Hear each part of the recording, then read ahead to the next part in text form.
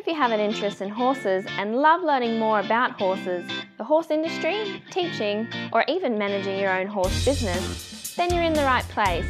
We would love you to join us on our mission, which is to improve the lives of horses around the world through the education of riders, handlers, and trainers. So get comfortable, listen in, and enjoy.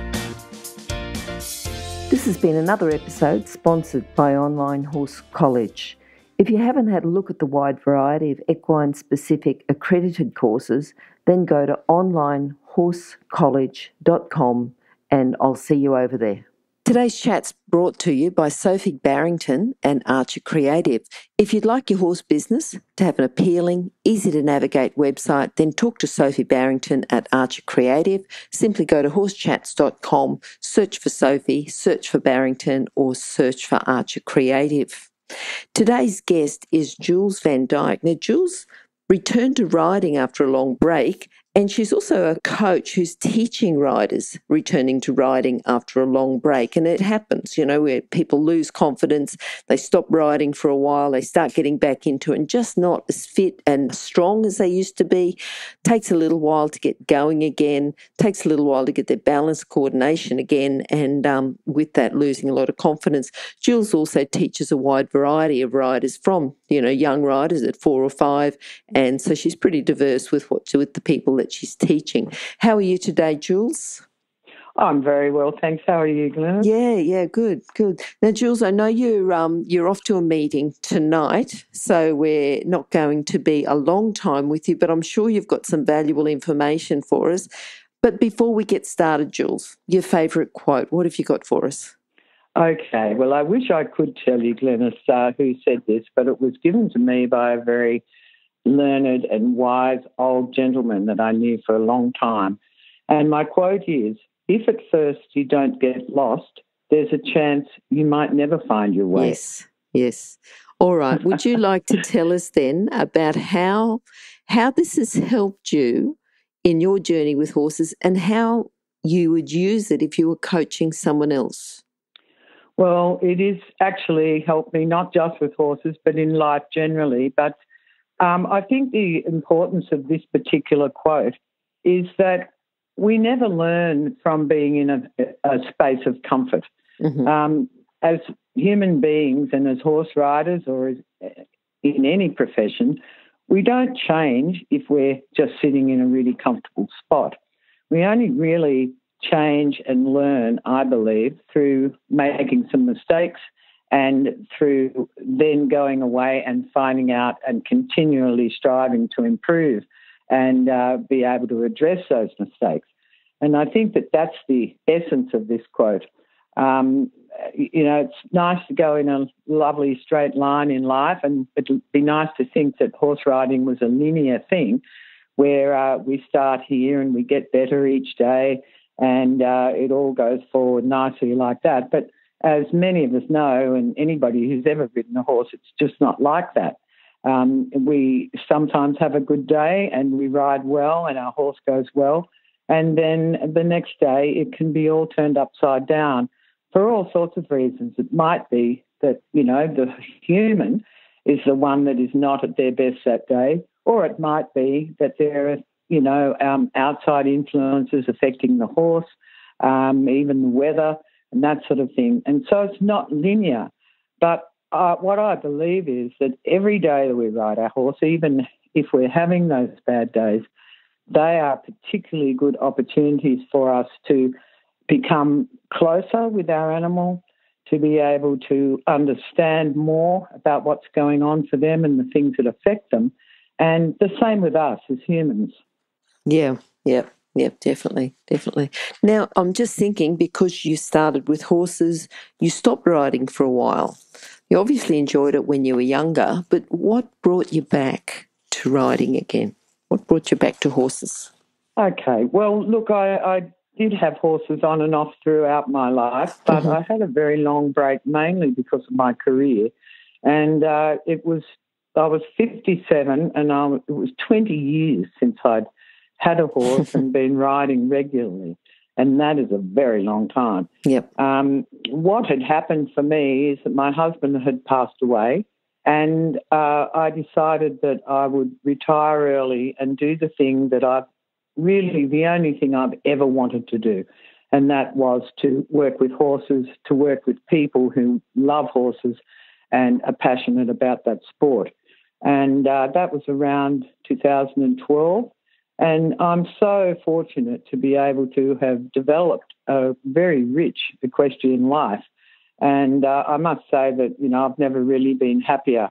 All I do really is drive around in the country in a lovely car and end up where there's horses, and it just doesn't get any better than that. It's good. Yeah, very good. Very good. You've almost got a lifelong dream there. Well, it's full circle, really, because I started, quite young in my very early teenage years, horse riding, even though I grew up in Sydney. I used to spend most of all of my weekends really and holidays up here in the Hawkesbury, initially Pony Club and all that sort of thing. And during those teenage years, I was also able to work on a riding school where we had kids come for camps and things like that. So my coaching career, which is now, developing, really started back in those days when I was fortunate enough to have even some private pupils that had come from Pony Club, and I was able to help them even all the way back then.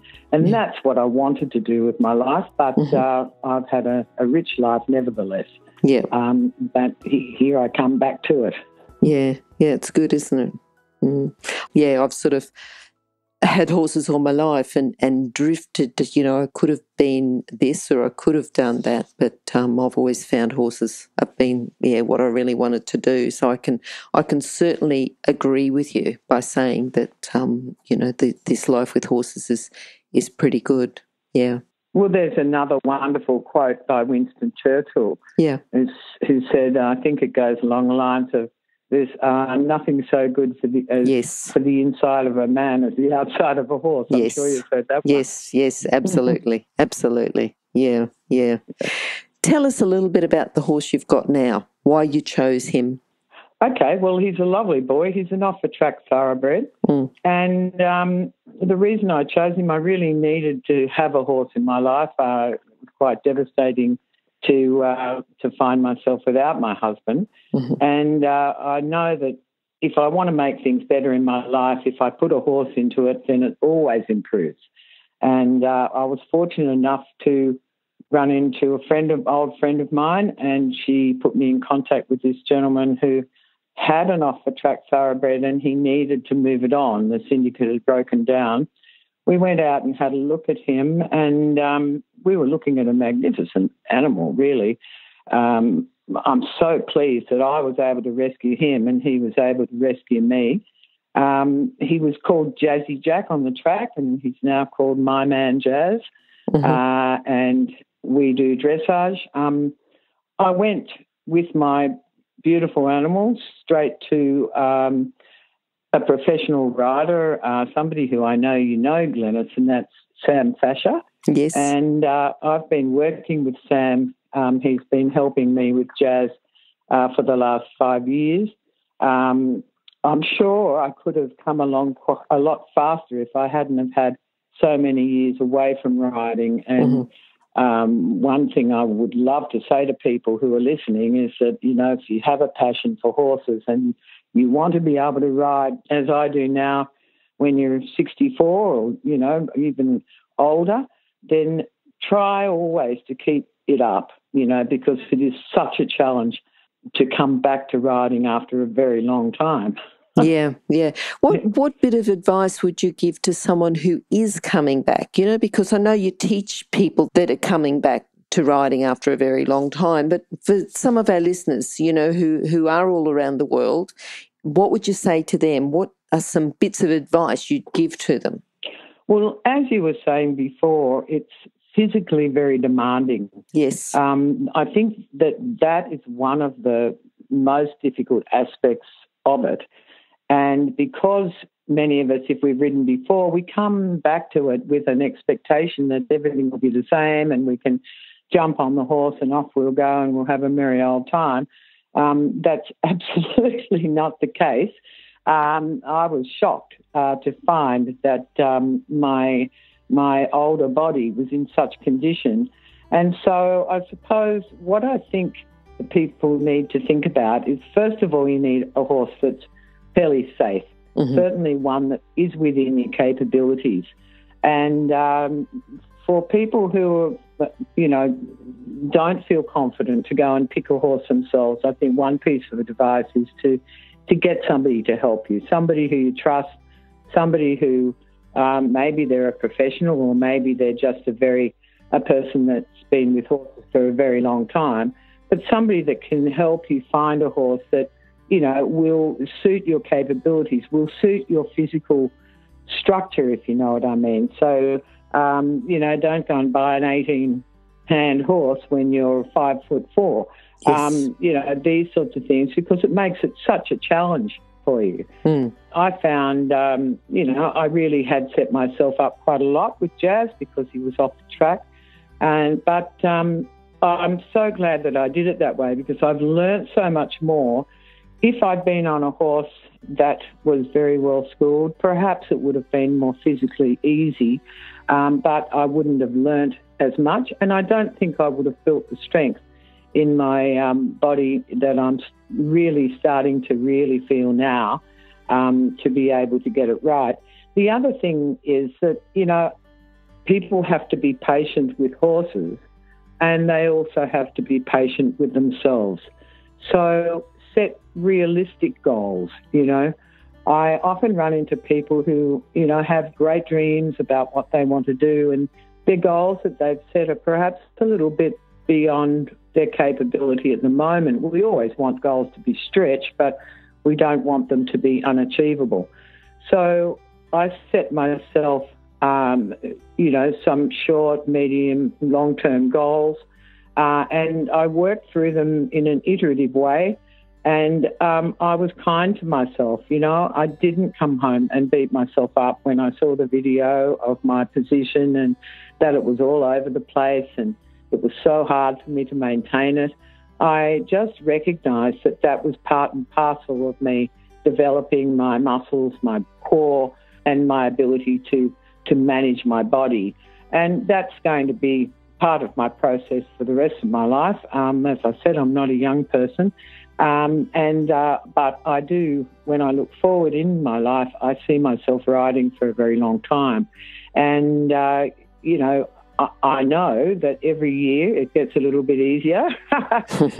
And the horse comes along with me. I'm starting to really feel like we're coming together. So the other thing for people to think about is if they don't have realistic goals and they haven't found the right horse, they can really affect their confidence. It's so important to minimise the anxiety that goes along with coming back to riding after a long time. So that's why one of the reasons it's so important to have a horse that may not necessarily, it doesn't have to be a highly educated horse, but it needs to have the right temperament so that it can cope with, a rider that perhaps isn't as stable as they used to be, and they can cope with external influences and not be overly flighty or overly stimulated by these things, because that tends to rattle us a bit. And the worst thing that can happen is that our confidence is shot and so we don't ride. And, there's nothing more important to riding than absolute determination and the work that goes along with improving our abilities.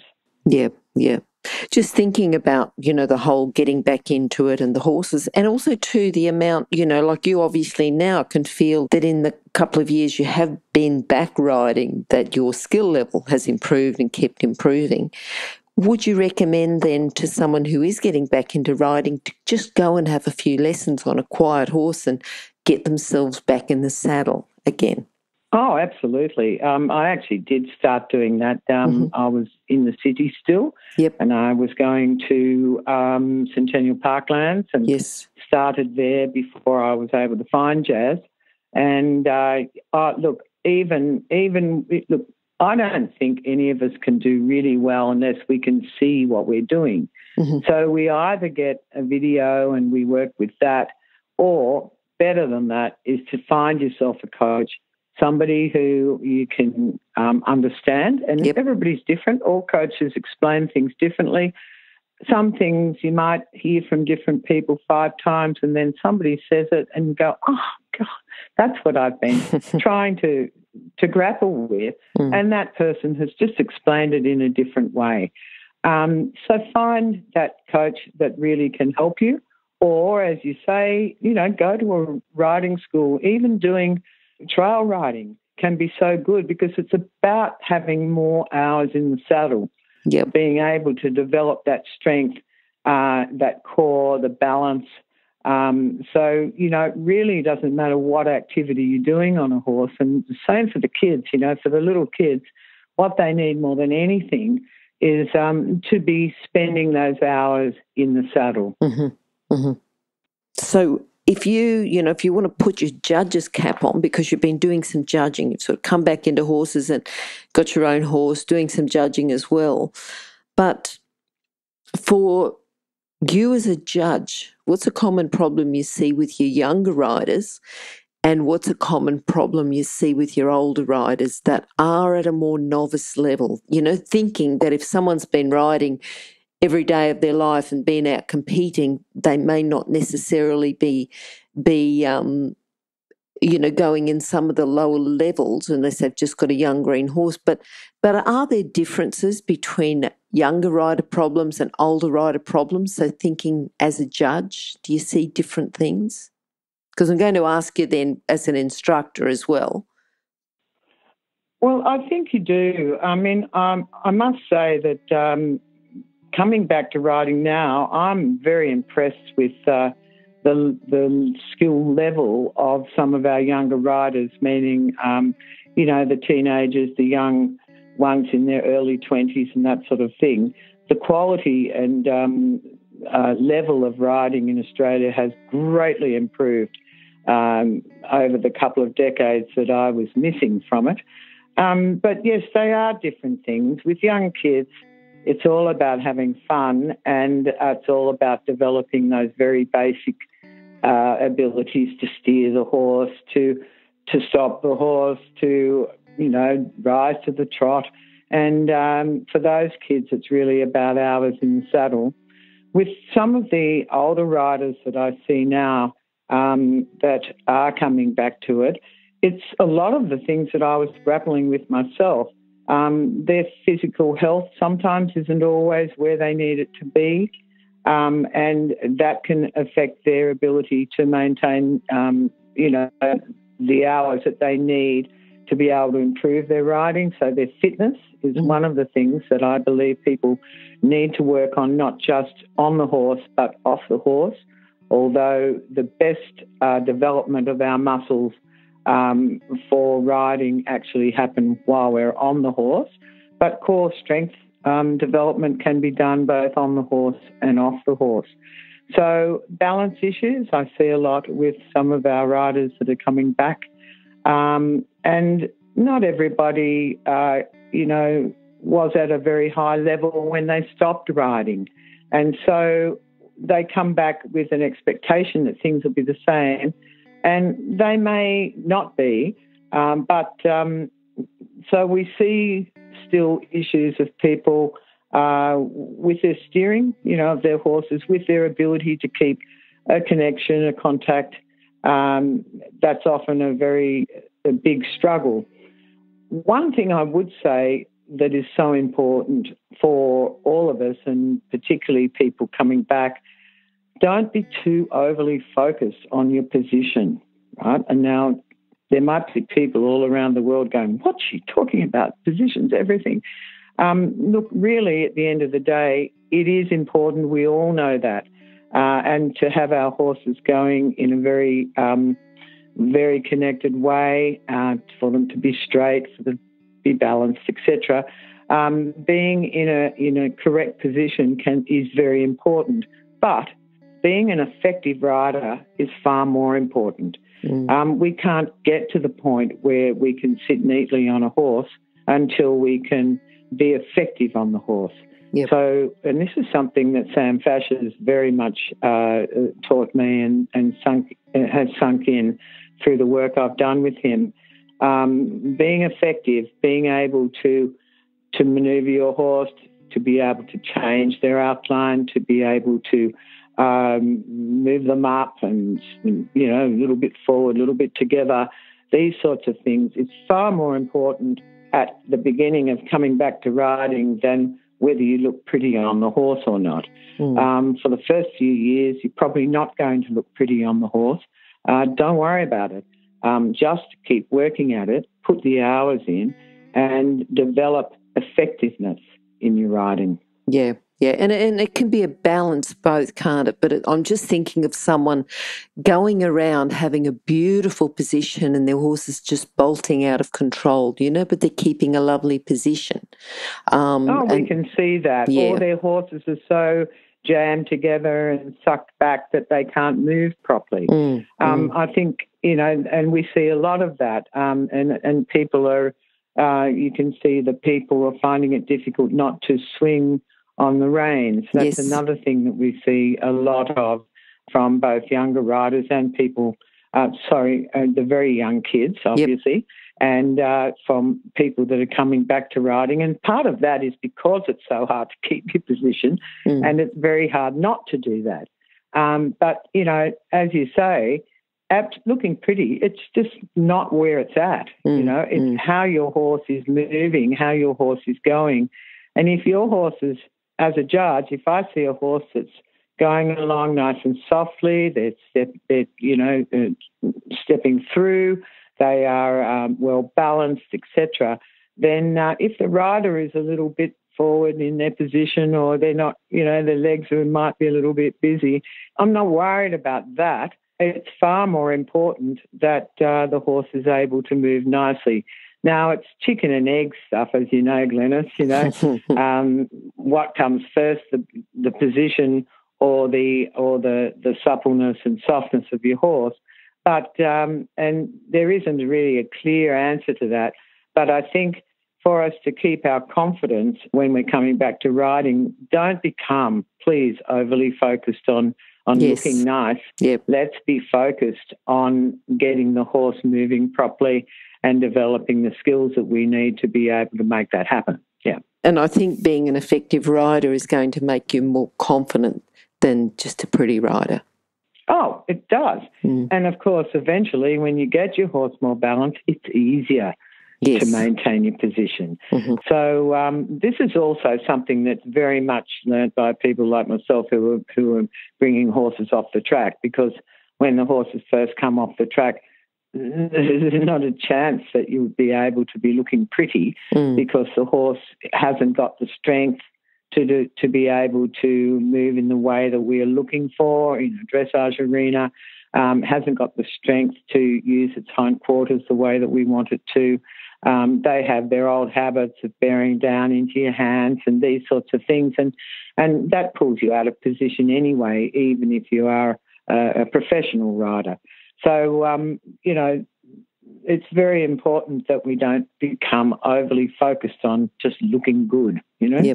Yep. Yeah. Okay, if you were going to, you know, and I'm thinking if you go to do a clinic or go for a new rider and you're trying to do some exercises to get them to be more effective, what sort of exercises would you use? For the little kids, I do a lot of grid work, so set up poles in ways that, you know, they really have to steer. I use games, of course, bending and all of those normal things, but that's partly also because you're wanting to keep the little kids engaged. With the older riders, I think to do a little bit of cross-training is important as well. So, you know, again, I might use some poles with them to, you know, so that they can feel what it's like when the horse perhaps is a little bit more elevated in their movement and that sort of thing. Using serpentines is very useful because people have to, you know, they get a new outside rein and a new inside leg every time they change on the serpentine. So also using loops. I think you understand what I mean. Say a loop from M to X and back to S. Like a 10-metre loop. Yep. Yeah, 10-metre loop. These are very useful as well. Look, I think for coaches and also for riders, there's some wonderful materials out there in terms of books. And one of them, so I think it's 101 riding exercises. Yes. Yep. Try and find that. Yes. And I can tell you in there's some really great, and it's all quite visual with some good pointers as well. There's some really good exercises in there that I think people can use also. It's partly, the other reason why they're really good is that they keep the rider and the horse thinking all the time. Mm-hmm. It's, just riding around in circles all the time is not only going to drive you mad, but it's certainly going to drive your horse mad. And so trying to mix it up with different exercises that we can access, that everybody can access, either on the internet or, as I said, through the print media, is really important because it keeps us focused. Another one is learning the gears, but within a pace. So as with the little kids, it's a game called traffic lights where, you've got red for stop, orange for slow, and green for fast, Yep. But with all of us, we haven't just got 3 gaits. We've got trot, yes, but there's gears within trot. So people are getting used to moving up a little bit, so, taking some bigger strides and then moving back a bit, taking some shorter strides. That can be done within all paces, and every time we do it, we have to think as a rider, but it also keeps our horse thinking all the time. So making sure that when your horse goes, he goes with you. He doesn't go on his own. And for riders coming back to riding, perhaps their confidence isn't so great. They really need ways to keep their horse's attention. And that gears within the pace is one that can really help with that. I use it quite a lot with the riders. Yeah. If you're an equestrian coach or a horse riding instructor, or even if you aspire to be one, have a look at the free video series for horse riding instructors on the Horse Chats website.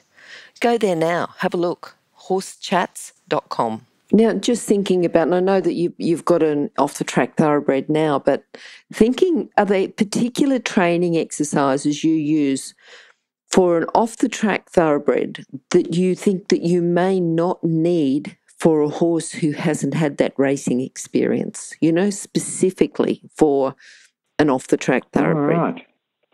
Gee, you're asking me a hard one now. Well, you're such a good explainer. You're doing... Thanks very much, Glenys.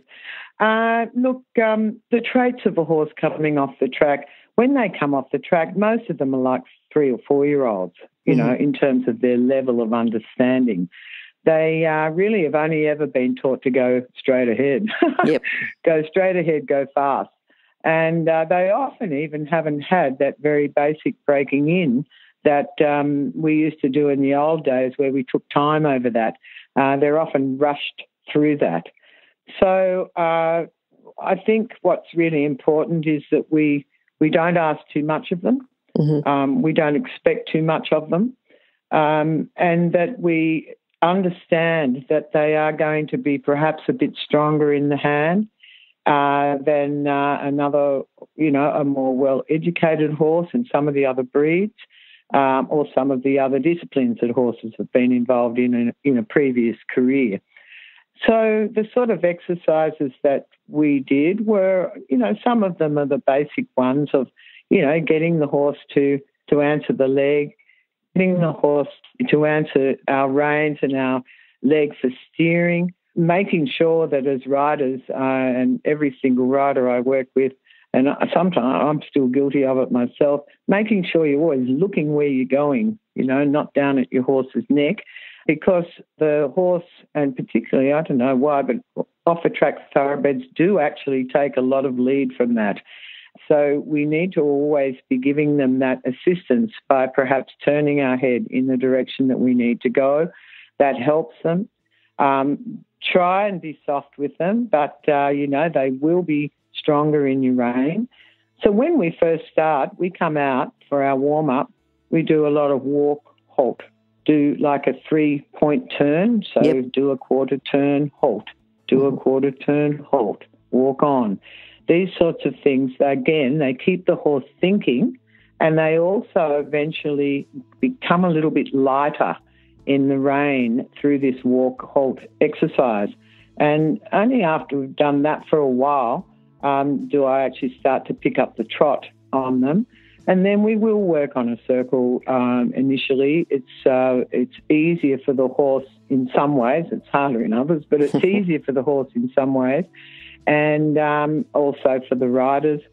It does depend a little bit on the mood of the horse. If they're really goey, then you'll put them on the circle. And if they're a bit dull, you might use the whole arena and go large, if you know what I mean. Yep. And, that can help motivate them a little bit more. Keep doing different things. Don't bore them to death. That's the other thing with off a track. They're very bright. Thoroughbreds are quite intelligent animals.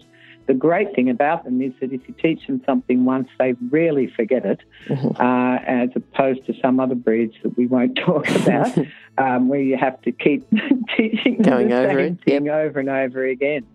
Thoroughbreds are incredibly bright, and so they also get bored easily. So use your circles, but don't overuse them. Use your serpentines, don't overuse them. And change it up for them. I think that's really important. Okay, good. All right. Now, Jules, what are you looking forward to now? You've got your horse. I think he's going novice and he's going into elementary next year. I'm sure you're going to keep judging. Anything else you've got up your sleeve? Well, at the moment, I've just become a member of the Sydney Dressage Organising Committee, Sydney Dressage Incorporated. I'm going to a meeting later tonight. And the one that we're holding you up from? Oh, no, you're not. No, I've planned this, so I'll be there on time. Yep. And that's really fantastic. One of the things I love about it is it's amazing the amount of work that people do to make an event happen.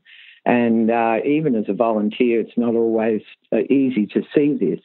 But it's certainly something I would encourage everybody who's got anything to do with the sport horses or the sports or the pony clubs, because I also judge a lot at Pony Club, to become involved as much as you can when you're off the horse as well as on the horse. Yep. It's amazing to see how much work it takes, but also how much, organisational skills. And in doing it, you develop a lot of contacts, and that helps you with moving through the equestrian world because, as I said before, you might want to hear something said in a different way, and building these contacts is important. For myself, I'm working to upgrade my level as a coach and upgrade my level as a judge. Those two things go hand in hand because as a coach, we have to, if we want to level up, we have to participate and compete at a certain level and get a certain score in order to be able to do that, and in addition to our horse management and actual coaching skills, of course. Yep. The same with judging. You need to sometimes be at some levels be able to demonstrate that you can do the movements yourself, and you have to, again, be able to compete at a certain level and get a certain score. So all the things that I'm doing in this beautiful life I'm having actually all dovetail together to help me to lift my skills, to lift my skill level, to be able to help others. And certainly, my whole working life has been about helping others, whether it was through equestrian or not. My career was in human services, and, that's one thing that I absolutely love. So increasing my coaching abilities and my skill level and my qualification level is number one on my agenda. And being able to do the same with judging, which is something that I'm really, really enjoying very, very much. Yeah. Good. All right, now just summing up your philosophy, if you're going to just a sort of almost a leaving message for people, what would you say to people about the horses they're riding, confidence, particularly someone who's maybe lost a little bit of confidence and wants to get back on and start riding again? Be kind to yourself and to your horse. Be determined. Don't give up. Be prepared to have a failure and use what I call action learning, I guess, reflective thinking to be able to improve yourself and how you can move forward with your horse. But the main thing is don't give up. All right, good advice. Jules, if people would like to contact you, what's the best way? The best way, I have an email, is Jules Vandyke @bigpond.com. My telephone number is my mobile 0400 920 878. And if somebody didn't get that down, then they can always go to the Equestrian Australia website and search either the coaches list or the judges list. Or they could go to horsechats.com, search for Jules, search for Vandyke, or search for Jules Vandyke, and I'm sure they'll find again, because not everyone's got a pen in their hand as they're driving along. A lot of people tend to listen to podcasts as they're driving. Jules, thank you. Thank you for coming. Thank you for your time. Thank you for your great answers. And I kept throwing some extras in there just because you're giving such great answers. And I think lots of valuable tips there for people, to help with their riding, their coaching and their judging. Well, thank you so much for asking me, Glenys, and it's been an absolute pleasure. All right. Thanks, Jules. I'll talk to you soon. Bye-bye. Bye-bye. Now, if you're still there, you probably know that I'm absolutely passionate about education within the horse industry. That's why I host this podcast. My other venture is Online Horse College. Have a look now at onlinehorsecollege.com and I'll see you over there. Remember that our comments and instructions are general in nature and do not take into consideration your individual horses or your individual ability and circumstances. If you enjoyed this podcast, then please leave your comment below.